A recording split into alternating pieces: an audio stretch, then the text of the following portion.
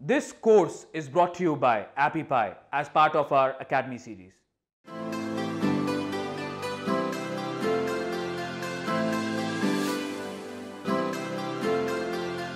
So now we're going to get started with philosophy behind great copywriting. And the first point, which I've already mentioned a couple times, is people truly care about themselves. No one cares about you. They care about what you can do for them.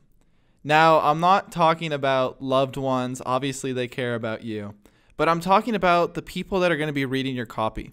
They want to know what's in it for them. And as an example, do you pay attention to who writes the articles you read? Or do you read an article because you're really interested in the information being offered? So I'm going to take two examples here to illustrate this point.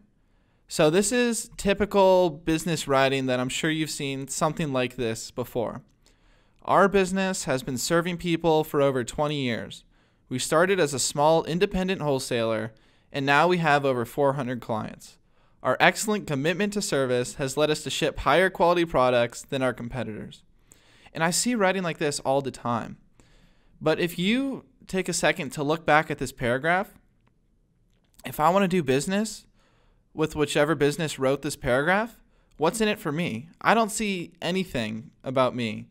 It's all about how their business has been successful, how they have over 400 clients. And it really doesn't grab my attention. I don't think they can solve my problem. So if we were to rewrite this, it could be something like, are you tired of wholesalers that don't deliver what they promise? Do you feel like your needs are being neglected? We have built our business around customer service, which means you will never wait more than 24 hours to receive a delivery.